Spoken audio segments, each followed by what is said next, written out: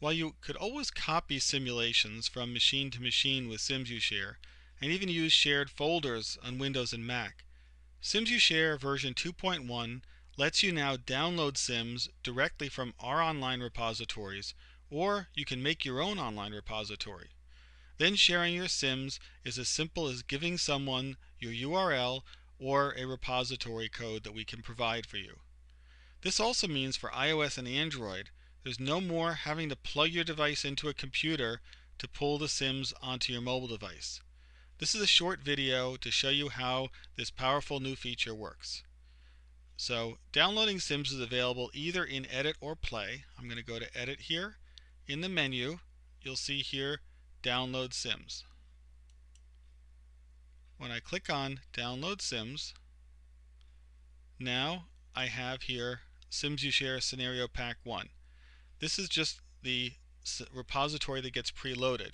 You can add your own repository by clicking on plus, giving it a name, and typing in the repository ID that we provide or your own URL that you set up. You can also see if you click on Public Repositories, it brings you to our site where we're going to be compiling a list of repositories that people provide us, where you can type in the ID and give information about those simulations. So I'm going to click on that, Scenario Pack 1, hit Connect. Now it's connected and I have the simulations in my repository, and I have the ones that I'm going to transfer to my device. I click on the name over here.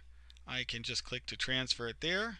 If I want to remove one, I can easily also use this the minus to remove that. And I also can use this question mark to find out a little bit more about that simulation if there's more information available set up on the server.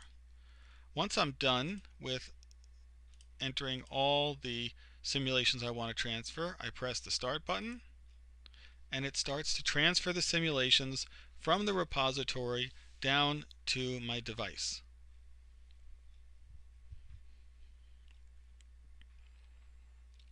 Once it's transferred them and unpacked them, it installs them, and when we're done, hit OK. And here we have Cadillac Bar, Flowpath 4, High Rise, Idaho Falls, and these are ready either for editing or for playing. That's a quick run through about using sim repositories.